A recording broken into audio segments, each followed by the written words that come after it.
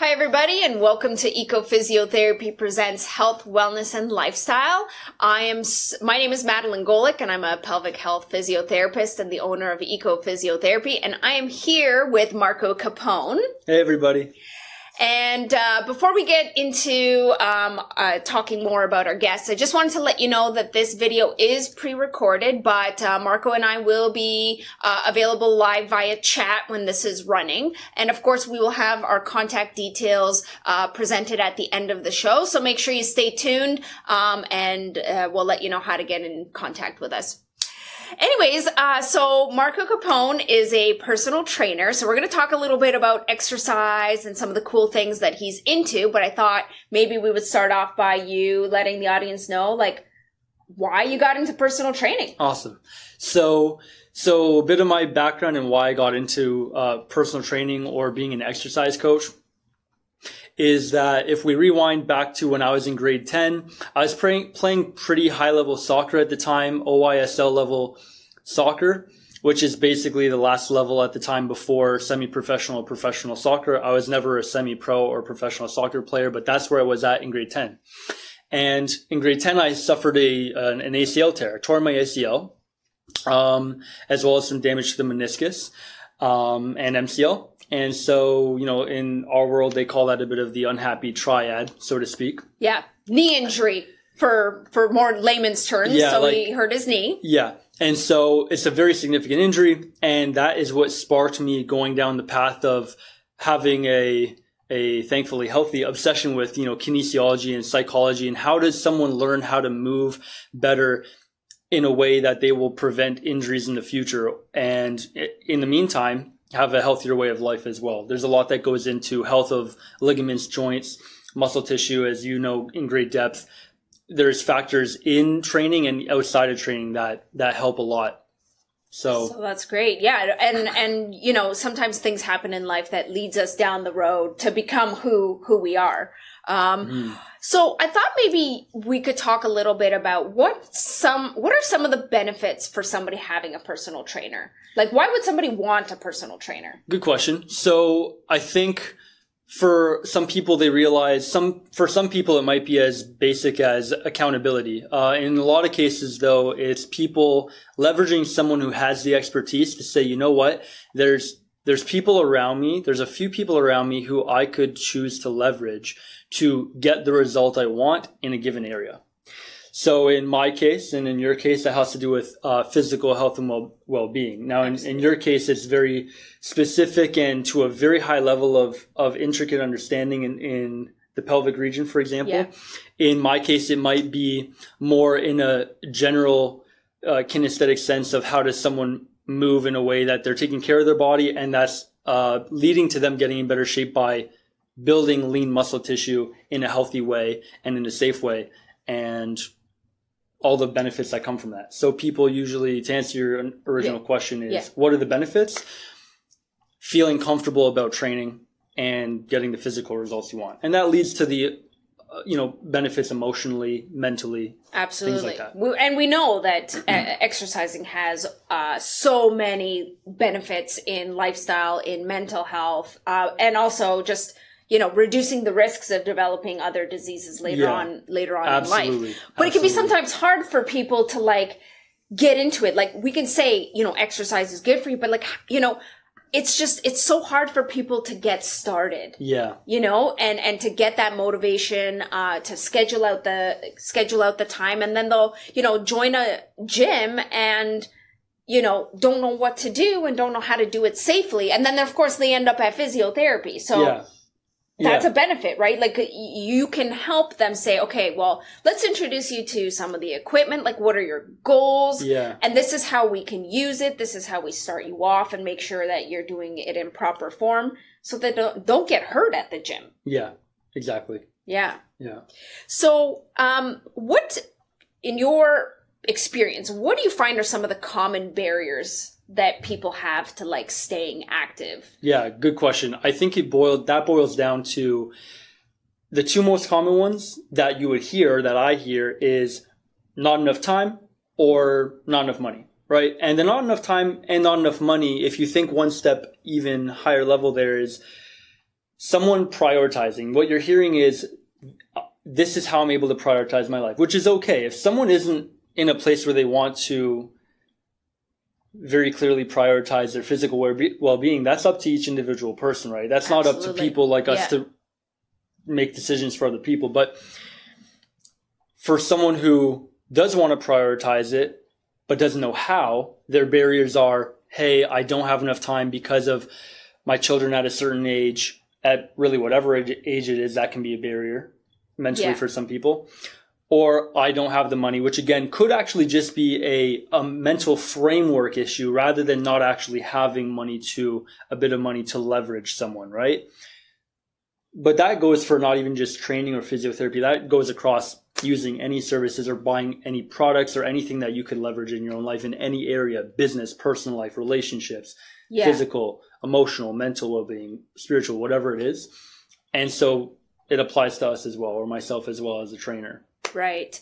And you were mentioning, not having the time. I think one of the great things about how you service clients is like, you can go anywhere. Like you can train them at home. So if you have like a little gym at home, you're able to go into their home, get them set up, get them on a routine, and then like see them every week or 2 times a week and go through with them, which keeps accountability. So that might be like one solution, instead of going to a gym, which it might be really intimidating for some people. Like I don't like going and working out in weights, and having the idea of having other people watch me working out, that might be sort of a barrier. So a lot of people aren't into that. That's right. And especially females, and rightfully so.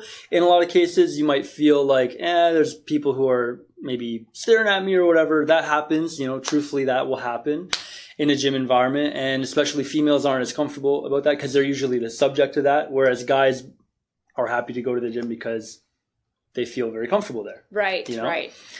I service. So my form of personal training actually is in-home personal training, as you're alluding to. That's actually the majority of what my practice is. It's actually in-home training in the Mississauga region, Oakville region. And I also do phone call consults and stuff like that. So it can go a bit beyond that geographical scope. But you're right. For the people that I get to deliver service to, it is very convenient for them in that light, that it's pretty much the most convenient form of leveraging someone like myself. Right. Or if they have a gym in the condo. That's right. Condo gyms. I train a lot of people in condo gyms. Yeah. Yeah. That gives a great option. And I think you were also mentioning like that they could even bring a friend, right? So you can train more than one person. So, 2 girlfriends who are, wanting to get, more active and hold each other accountable, but then have you there holding them accountable as well. So it's like a double accountability. And the beauty of that is manyfold. What the extra benefit of that is for them is that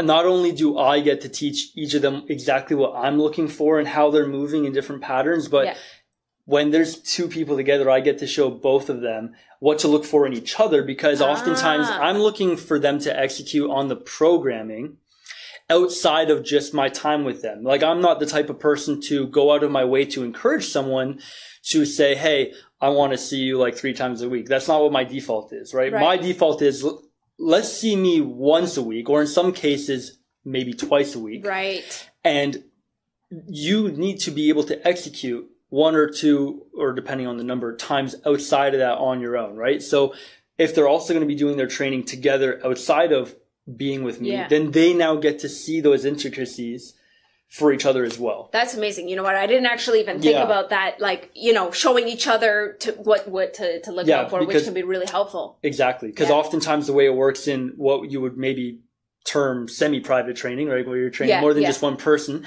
is that oftentimes when we're doing the movement portion of things, one of them is doing its set, and then while the other person's taking a rest, the other person's performing a set. So I'm able to have quality attention on both of them while the other person has a brief recovery from that set. And then they're watching each other, and we have like this unison together in the training. So that's amazing. So I wanted to ask you, because maybe this might be something that people are wondering, if they're like, well, I might want to use a personal trainer, but is it more expensive to have somebody like you versus like a trainer at a gym?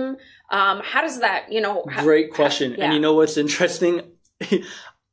quite often I get questions from people who are calling or being referred to me by people who have had good experience with me in the past as well. Yeah. And one of the questions is, well, is your pricing like, where does it range? Where does it rank in terms of the range of pricing for personal training? And my answer is pretty much how do I explain this? Some gyms charge easily over $100 per session for personal training. That's maybe for one person. And in some cases, that's for as little as half an hour.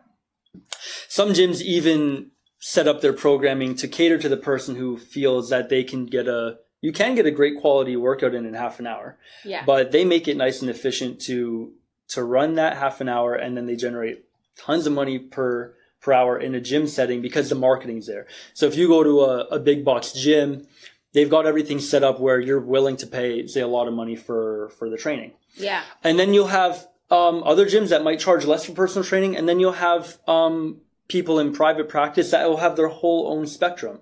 Yeah. In some cases, I don't even know how low it might go or how high it could go. I know of different trainers who do their own training, have their own practices, and they're charging people over $150 a session.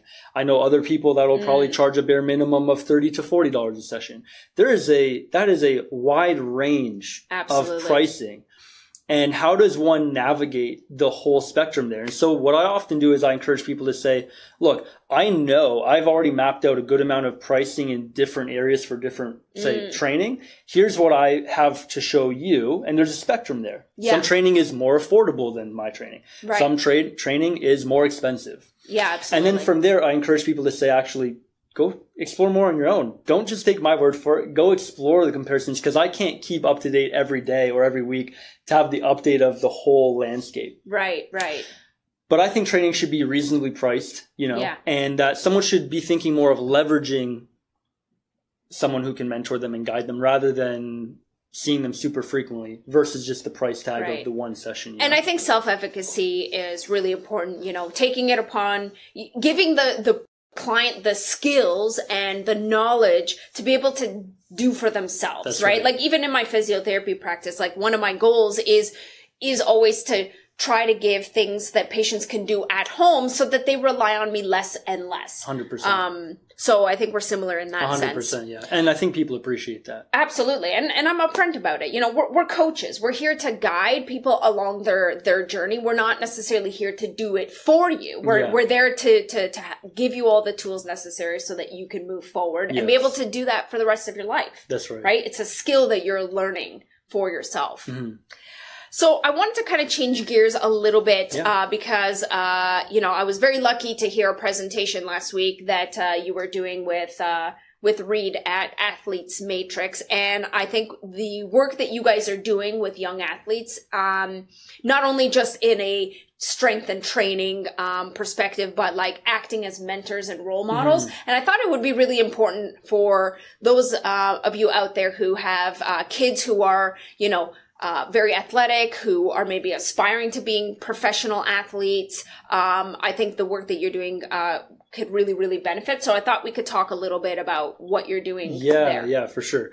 So part of my practice now is actually facilitating strength and conditioning with a spectrum of athletes in a local facility called the Athlete Matrix. And so you're wondering, what are the ongoings there and what are the benefits to the children there, right? So it's actually a unique thing. It is a different type of training than, say, training people necessarily in homes, because we have such a great facility there that's all sport-specific training. Yeah. And, in terms of the mentor side of things, for example, Reed and myself and some of the other coaches there are mature enough, but yet young enough that these children in their teenage years, usually they're between the ages of under 12s to under 18s. So about 12 to 18 years. And because we're not their parents and because they can kind of relate to us, the guys and girls there, they take our genuine advice more seriously. Yeah. They listen, their ears perk up, and they take it seriously, and they check in with us. Yeah. They update us in a way that's different than say some advice they'd get from their parents. Like, for example, parents will obviously encourage their kids to study hard and sleep properly. Like, that's something that can just so easily be glossed over in a parent-child dynamic. But when your strength and conditioning coach that you relate to on some other level explains why it's so important to get the rest and explains what's going on during rest in detail, but in that kind of professional but friendly way. Yeah. You see the difference. You see that they actually start to make changes while they're under your kind of wing. Yeah. So. Which I think is important as, young teenagers are exercising and, focusing a lot of attention on improving. Some of these other aspects might not get as much attention. And of course, hearing it from your parent, I mean, we were all teenagers. It was literally one ear out the other, right? Yeah. But hearing it from, somebody that they do look up to, that they work with, that they can see, okay, they've been in professional sports, or they, are in the field of strength and conditioning, maybe I should, listen to sort of what they're saying. Yes. So what are some of the sports is it sports teams? Is it individual? Yeah, so it's a mix of both. Different athletes will be coming in groups. They might have a good portion of their team training there as a group. Some children, their parents want them to have an extra session per week, maybe of private training, to have an extra hyper focus on the mechanics or certain movement deficiencies in them that they want to improve, because sometimes there's a lot on the line. A lot of these children are getting scholarships. They're getting ready to go to certain universities or colleges where there's scholarships involved. Yeah. Now, not necessarily true for some of the younger ones yet, and there is a spectrum of athletes in there, right? So some of the athletes, as you know, are Team Ontario level, Team Canada level, but a lot of them are like amateur athletes that just, their parents just care enough about them that they want them to be in a facility where they're making improvements in those areas of their life. They just want to make sure their children are well taken care of. Absolutely. Yeah. So maybe walk us through a little bit, so you have a kid coming in, let's say an individual, let's say baseball. So what would you guys do? So kid walks in, what's the first thing you guys are doing? Great question. Absolute first thing is we put every child through what's called a functional movement screen. So what we're doing is we're assessing their different movement patterns, right? We're putting them into squats. We're putting them into overhead squats. We're seeing how they hinge. Do they hinge through their hips? Do they hinge through their back? What's their overhead range like? Are they missing internal or external shoulder rotation?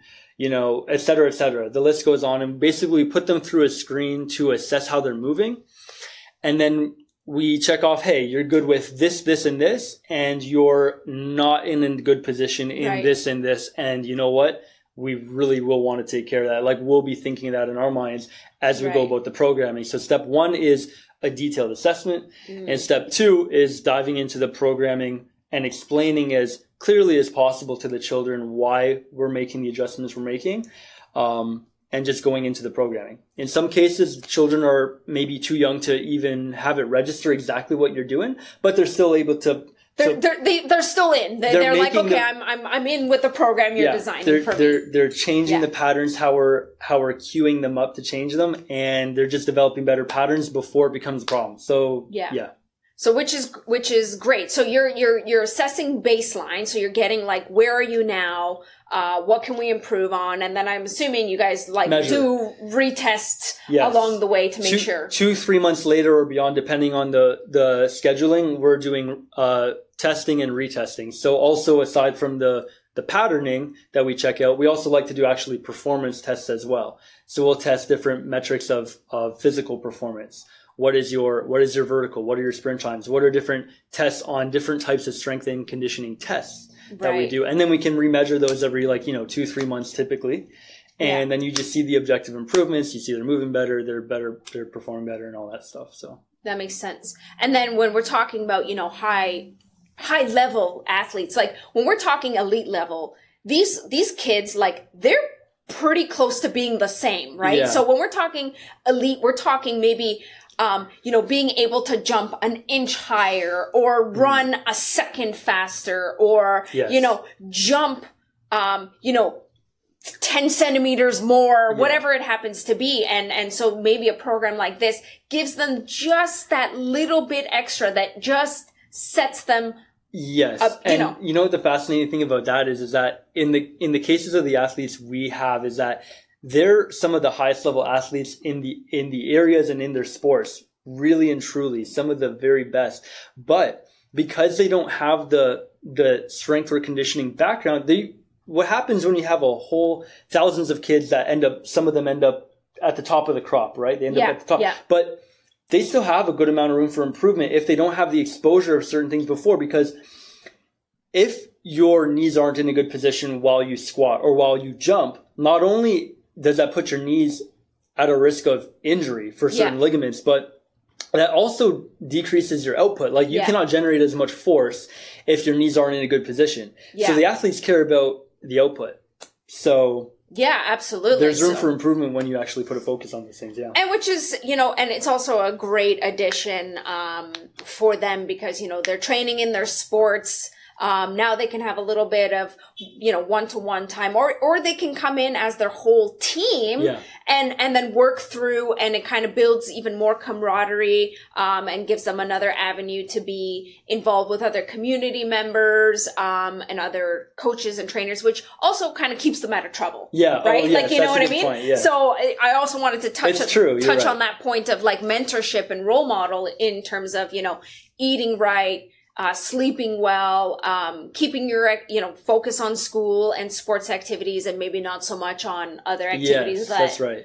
Because there's that old adage of, you become not exactly the average of the people you surround yourself with, but you're just more inclined to have the same sharing of thought as the people you surround yourself with, right? Absolutely. So the type of people you and I surround ourselves with, that helps shape how we are, and even to a more extent, the children at an age where they're more like sponges and they're really going to have influence from people around them. Yeah. Yeah, that's great. No, I think that covers, really what I wanted to highlight about some of the other things that you're doing. Is there anything else that you would want to share with somebody about, whether it's personal training or your work with athletes, that you think like, if I could only just get this message out? Yeah. I guess one of the most important things I've found is that physical training, with or without me involved, someone going through the journey of getting in, say, better shape, better health, better numbers on blood tests, right? Things that people care about. It's not a shallow endeavor. Like, you can strive for a greater version of yourself in a physical sense that will open the door to you being a better version of yourself in an emotional sense, having more emotional fortitude, or having a better mindset towards all aspects of your life, Absolutely. Because not every workout, I train Brazilian Jiu-Jitsu and I got some high level guys that I train with, guys and girls. And some days I'm in there and I feel like $1,000,000, and then other days, I'm losing my matches. And some days you feel like, do I know Jiu-Jitsu? I've only been doing it for X amount of years, but some days you leave the club and you're like, but then you have your camaraderie and you work through those hard emotional mental moments that makes you so much stronger, which translates to anything else in life, any other hardships. Like, it gives you start learning to deal with these things. Mm-hmm. And putting yourself through that process and showing the people you love the most that you take care of your body, right? For health reasons, maybe some of it's physical reasons, but you take care of yourself physically, emotionally, mentally.